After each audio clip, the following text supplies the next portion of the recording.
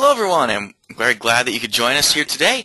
My name is Nick Olivo, and over the course of the next half an hour or so, we're going to discuss how you can get the most out of TestComplete when you're working with Silverlight applications.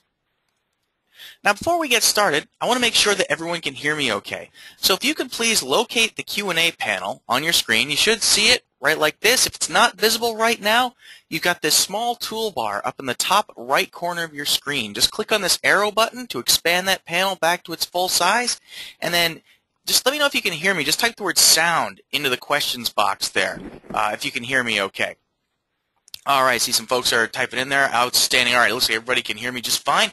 And if you can see my mouse moving up at the top right at the corner of the screen there next to the Smart Bear logo, if you could just type in mouse just so that I know that everybody can see everything properly. Perfect. All right, outstanding.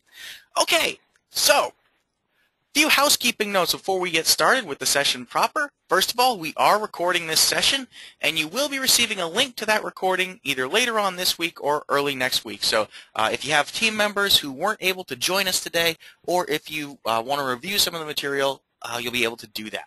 Second, there will be a Q&A session at the end of the presentation. One thing to note is that this question session is only for topics that we cover during the course of today's webinar. So if you've got questions that are not related to TestComplete and Silverlight testing, you're better off following up with your account rep or with the support team to get those questions answered. All right, so to get started, I'd like to ask a question to you folks out there. I'm going to open up a poll right now. And what I want to know is what version of Silverlight are all you folks out there testing right now? If you wouldn't mind just checking which one of those guys you're testing with, that would be terrific. You know, and I can see a lot of folks are chiming in so far. We got 15% people. Oh, come on, we can get better than 28% people voted out there. Come on, guys. There we go. Now we're picking up. You know, it's funny. I've only got 4, 3, and 2 listed here. You may be wondering, well, what happened to Silverlight 1, Nick? Well, the funny thing about that is that Silverlight 1 was actually completely not automatable. In fact, the guys at Microsoft weren't able to even automate their own application because it was just not designed with automation in mind. And so ever since Silverlight 2, they've been gradually implementing ways to make it possible for third-party tools and other automation vendors to access those controls. All right, so we've got 78 people voted right now. We'll call that good. And we'll go ahead. I'm going to close that down. And let's go ahead and share the results. Looks like everybody out there, majority of you folks out there are working with Silverlight 4 applications, and a handful of people are working with 3, and a very small percentage of you are working with 2, and some of you are working with multiple versions. Well, that's great. Okay. Well, today the great thing is we're going to talk about Silverlight 4. We'll talk about some of the basics of how to work with that, and we'll talk about how to work with Firefox with Silverlight as well. I'm also going to show you guys how you can work with Silverlight applications in out-of-browser mode. So if you need to install those applications locally, TestComplete can work with that type of application as well. And then we'll touch on how TestComplete works with some of the older versions, specifically Silverlight version 3. Okay, so let's start out with Silverlight 4.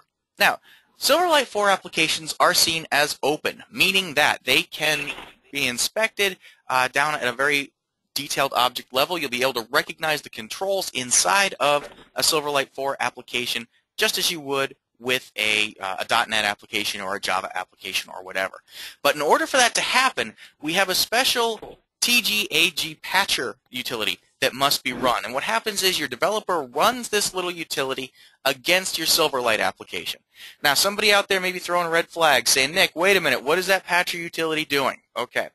Basically, under the hood, a Silverlight application is a special file called a ZAP file, which is just it's a zip file, basically. And there's a bunch of DLLs inside that zip file that comprise your application. When this patcher utility runs, what it's doing is it's adding a couple of TestComplete DLLs into that collection of files. So it's not modifying your application source code or anything like that. Put your mind at ease there. We're just going to be adding in some helper libraries to bridge the gap between Silverlight and TestComplete. And once you do that, it makes it possible for TestComplete to view those applications as open.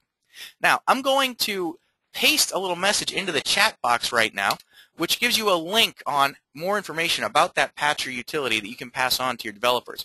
If you are in the future and watching this recording, you can go out to this URL right now, and that will take you to this particular link. Otherwise, just click on this button in the toolbar, that little blinking text box icon, and you'll be taken out. You can see the link that I just pasted in there. You can copy that and use it. All right, fantastic. So let's go ahead and let's take a look at how TestComplete actually works with a Silverlight 4 app. So I'm going to jump out of PowerPoint here. Already got TestComplete loaded, and we're going to create ourselves a brand new project right now that will test a Silverlight application. Now again, this only applies to Silverlight 4. So I'm just going to put this little note down here. Okay, so let's start out. We're going to create a new project, and I'm going to call this the Silverlight demo, and we'll click next. And in our case here, we're going to choose the web type of testing, and we're going to go with functional testing of web pages. All right, now, in this dialog, we're going to go ahead and put in the URL to the Silverlight page that we want to test. I'm just going to paste it right in here. There we go. And I want to run in the 32-bit version of IE. All right, click next. And finally, good old JScript. I'm going to pick that. Okay, so now my project's been created. Let's go ahead now and we're going to start recording. Now, just like with any other type of web test, TestComplete's going to minimize down to that recording toolbar, and then it's going to auto-launch my browser. And you can see that it's taking me right out to the URL that I specified as soon as IE catches up with me here.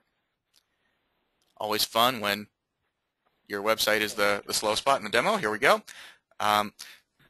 Great thing is, just like with all the other web testing, IE 5 through 8 is supported here, so no dependencies in browser version. Here we go, we're in our site.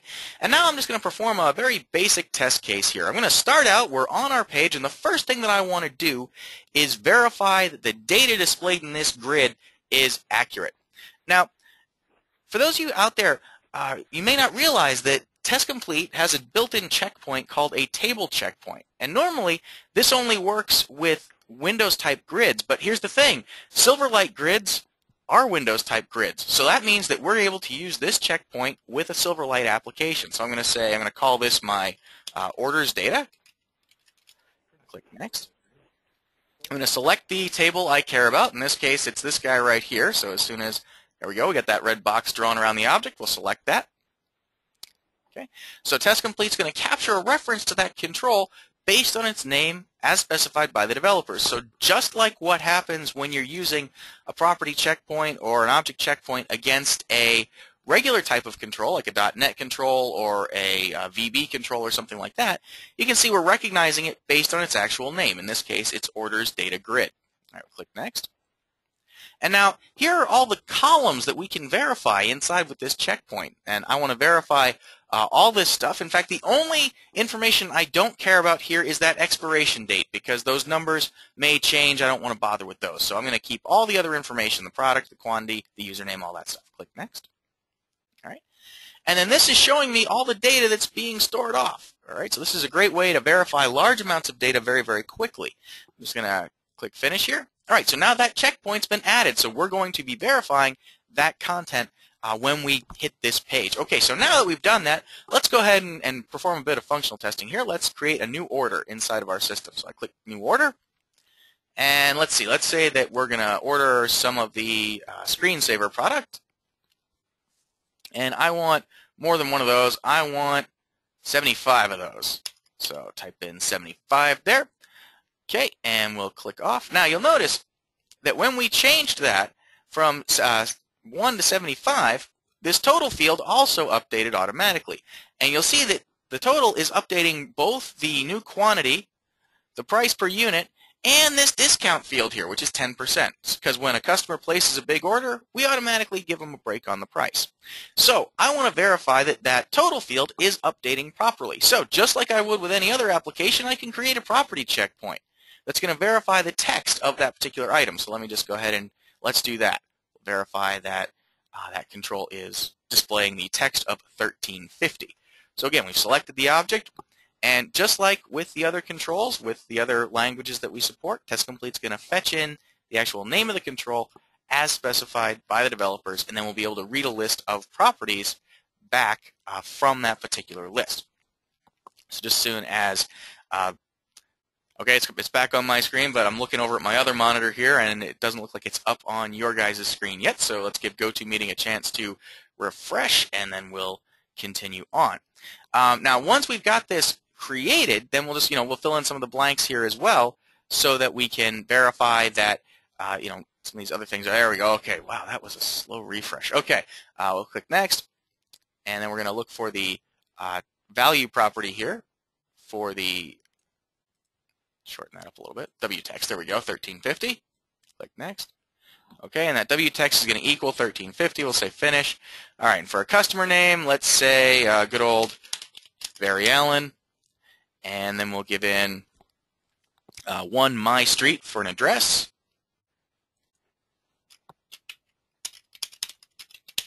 And then we'll give him a credit card of MasterCard. And again, I'm looking over at my other monitor. It doesn't look like GoToWebinar has refreshed yet, so we're going to give that a chance to catch up. There we go. Okay, and for a credit card number, let's give him card number 9. All right, so we've got all of our data entered here. We'll click OK. And that's what we want to do for our test case today. So let's go ahead. We'll stop recording. And now, just like what you're used to with the other applications, TestComplete is going to take a moment, and it's going to render all those actions that we just performed as a keyword test. I could have done this in scripting as well. Wouldn't have mattered either way, but for right now, we'll stick in keyword mode. Okay, so now we've created our test, so let's go through that. Just like what you're used to with the other actions, you get automatic screenshots for the test that's been generated here in the visualizer, so there's no question about what a particular test is doing. And again, we're recognizing all these controls based on their actual names as specified by the developers. So, we're going to verify that we're in the product combo box. We're going to type inside the CNAME field for our customer name, in the street field, in the address field. Here's the credit card button. So everything that we've worked with is just like it would be in a regular Windows or web-based application. Here's our checkpoint that I showed you earlier, the table checkpoint. If you ever want to see exactly what a table checkpoint's working with, you can just right-click on it and say, go to Checkpoints Data Editor, and that will open up this dialog which shows you all the information that's being displayed. So if we need to make changes, like if Sam Clemens changed his name to Mark Twain, we can just make that tweak right here. We don't need to recreate the checkpoint or anything like that. We can just make that edit inside the Checkpoints Data Editor and go from there. Okay, so I'm going to put that back to Samuel Clemens, and then we will come back to the, excuse me, I want to come back to our recording. Now what I want to show you next is how TestComplete's storing elements for Silverlight inside of the name map. So let's just right-click on the CNAME field here, the customer name field, and we'll go to Show Object in Name Mapping Editor. That's going to flip over, take me into TestComplete's name map, and just like what you're used to with the other types of applications, you've got your overall object hierarchy shown up here. Then you've got the properties that are being used to recognize a particular control over here. So for example, that edit order screen, here's our card number field. This is where the Barry Allen's credit card number. All right, so that actual name of the control is card number. We're recognizing it based on this SL object name property. And then down here we've got our aliases that we could change if we wanted to make this a little more readable. We could call this customer name. I'm going to change that. TestComplete will prompt me, hey, do you really want to do this? And would you like me to upgrade your tests to reflect that? We'll say yes. Come back into our test, and you can see there we go. We've just changed that to customer name from CNAME. So the process that you've always known and loved with working with regular Windows and web-based tests holds true here as well. So no magic needed in order to get TestComplete to work with the Silverlight application. In fact, let's go ahead, let's take a look at the object browser here and take a look at how TestComplete views the Silverlight objects. I'm just going to expand this down a bit, and you'll be able to see, okay, here are all the elements that make up the Silverlight application, and the ones that you want to pay attention to are right here, these ones marked SL object. This is the actual contents, and again, the actual controls that you're going to be manipulating during the course of the run. So you can see here, here's each one of our columns inside our grid. Here's the new order button, then there's an edit button and a delete button. So all those elements that are currently on screen will also be shown here as well. Now, if what you're being shown in the object browser isn't enough, if you're expecting to see additional controls and you're not, then what you can do is come over into your project properties, and you get to those just by double-clicking on the name of your project right here. Come on down to the Project Properties tab, and then you go to Open Applications, Silverlight.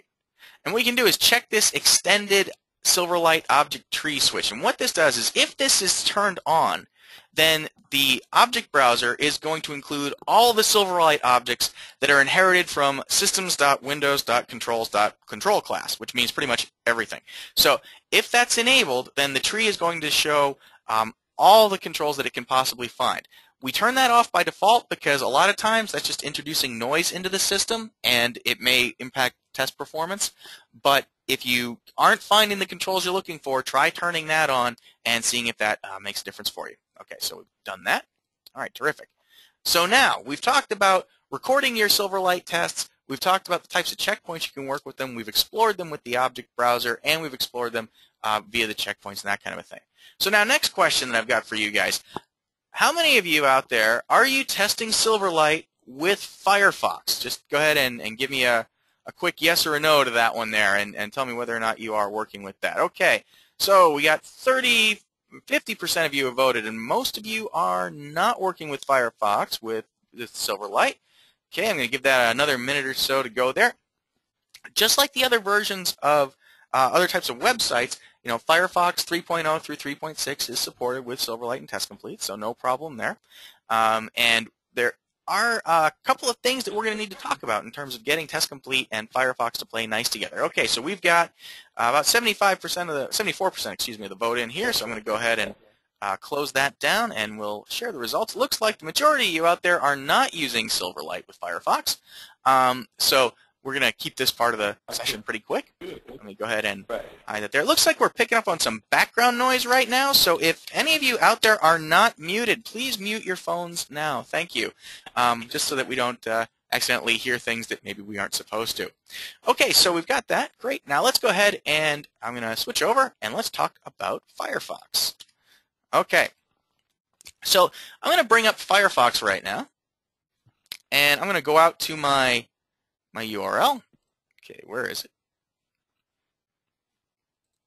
There we go. Okay, and let's paste in our URL. Okay, so I'm going to have TestComplete take me out here, and the first thing I'm going to do is just look at this web page at the Silverlight objects here using the Object Spy. I'm just going to drag the Finder tool right over here, and I'm going to try and select the Edit Order button. And you'll notice that all I'm getting is that red box around the frame. I'm not actually receiving any information. Oh, hey, wait a second. TestComplete's giving us a helpful informational note. And that note was that Silverlight objects in Firefox need to be made windowless. And that's just a special setting that your developers flip on when they actually compile the application. So if we look at the source code for this particular web page, bring that up, which is right here. And I'm gonna zoom in on this guy, and I'm gonna highlight here. This parameter that shows up inside the page is currently set to false. It needs to be set to true in order for Silverlight and TestComplete and Firefox to be able to play together. So let's go ahead. I'm gonna make that change right now. We'll set that equal to true. I'm gonna save my page.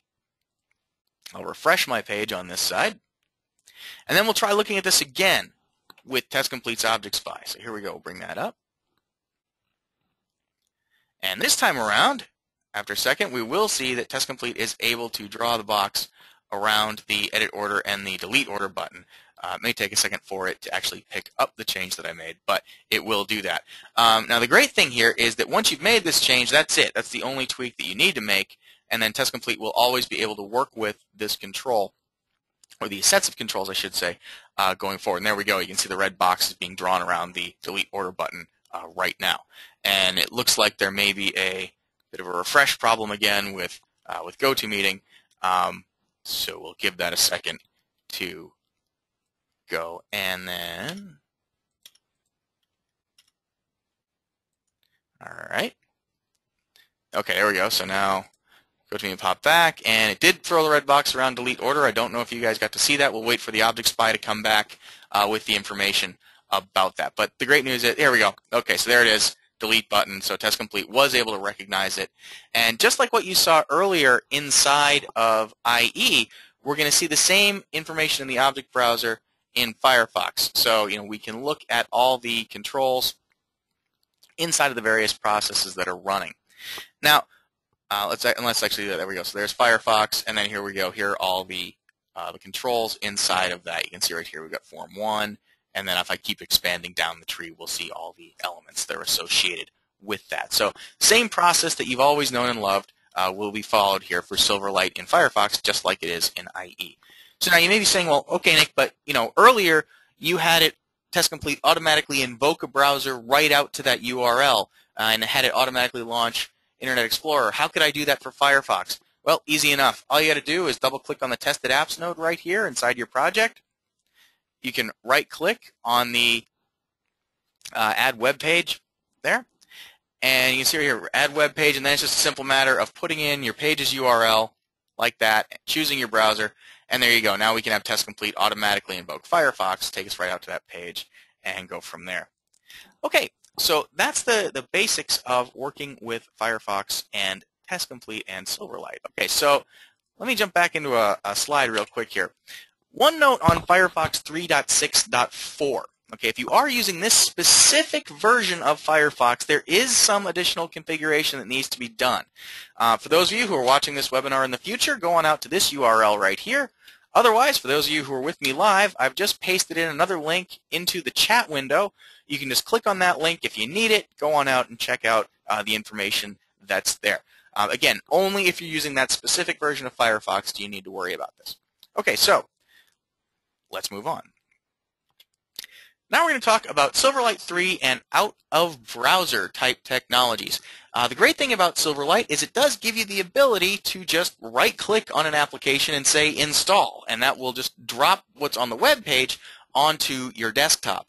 And that may be something that you need to test in your various travels. So the great news is that TestComplete can work with out-of-browser applications, and it can work with Silverlight 3, and it works with those versions a little bit differently than what you've seen me doing today so far.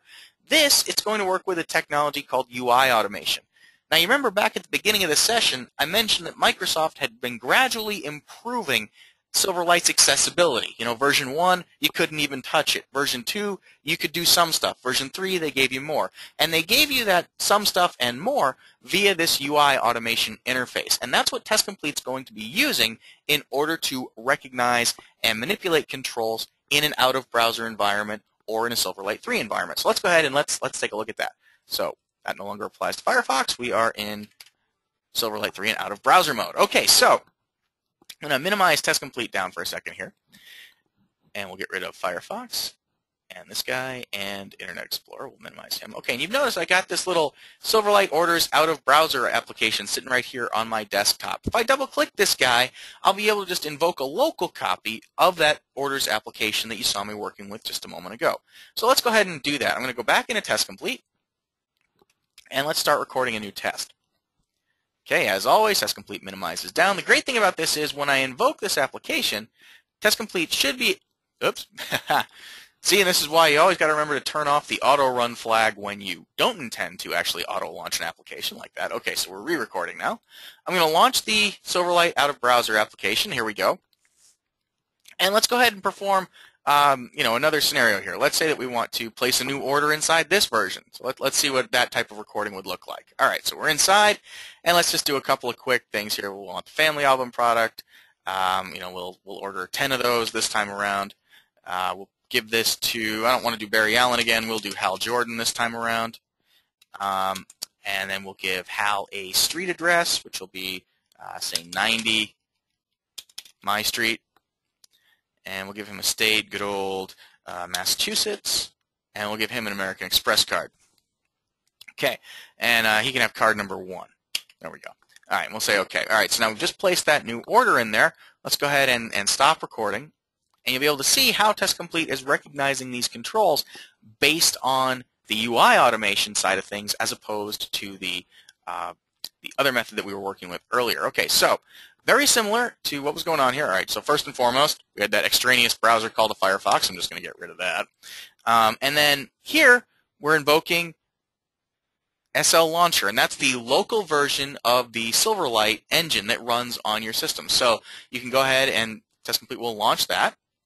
You can see right here, we went out to, in this case, to a URL, but it's one that lives locally. And then here we go. Every action that we performed, again, there's another entry inside the test. And just like what you saw earlier with the web version, we're still working with those controls based on their names. So CNAME, street, state, card number, all those items are just like what you saw inside the actual browser version of this particular element. Okay, now let's take a look also, again, at the visualizer images that you're getting here. And again, you can see exactly what's going on just like you would if you were looking at a regular Windows or web-based application. All right, now if we come over here into the object browser, I'm going to refresh that. And let's take a look at how we see the Silverlight elements there as soon as this expands. So there's SL Launcher. That's our guy right there. Okay, and here we can just drill down. And again, we'll see all the controls inside here, just like they would be inside of our web page. This time around, though, you'll notice we don't get those. Whoops, well, that just refreshed a little faster than I was expecting it to.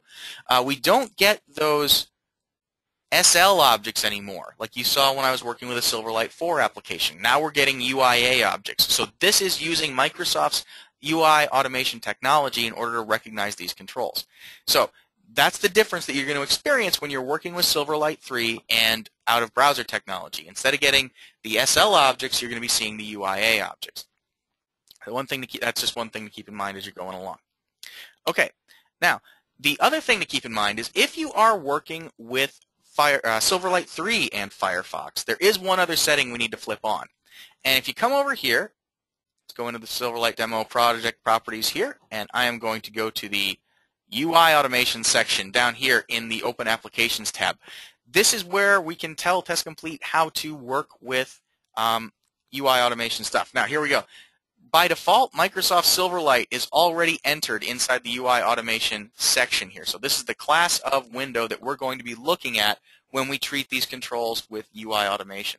Microsoft Silverlight covers both Silverlight 3 and out-of-browser technologies. If we want to add Firefox to this, what we need to do is click Add, and in this dialog right here, we type in Mozilla Window Class.